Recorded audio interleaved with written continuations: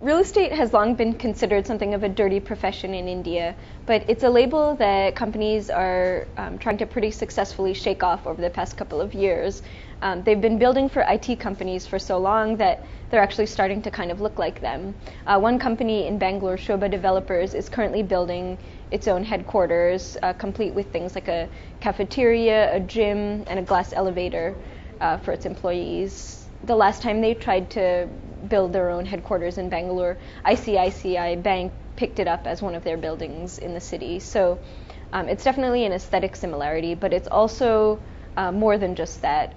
Companies like Sharpuji Palonji have instituted 1-year training programs for their fresh engineering recruits, and they're setting up development paths so that engineers can advance to become project managers within 4 to 5 years.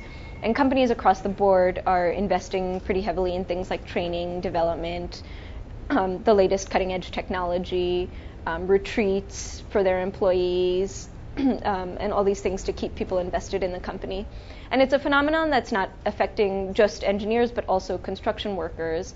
The demand for them is so great that companies have started offering construction workers meals, and then schools and creches for their families, and medical facilities, all in a bid to get and keep the best people.